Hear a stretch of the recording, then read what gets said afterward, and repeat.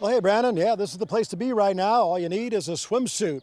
Well, Dam Site Lake Campground is the only swim beach closed right now. Army Corps of Engineers does constant testing to make sure that the water is safe for these swimmers. Put plainly, E. coli contamination is nothing to mess with. You know, it's a bacteria, so if you were to get in the water and ingest a lot of water and get some of that bacteria, it could give you upset stomach, diarrhea, things of that nature. That's why Brandon Baker is watching out for his daughter.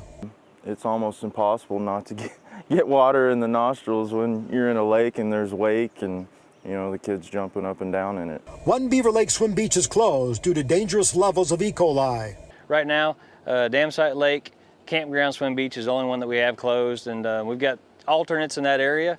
You can go to the Dam Site Lake Peninsula Swim Beach or Indian Creek Dayu Swim Beach. Chief Thurman says you'll see signs and barricades like this if the water is not safe to swim.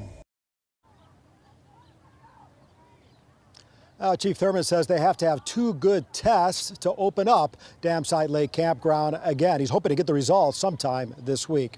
We're live at Beaver Lake. Paul Petit, 4029 News.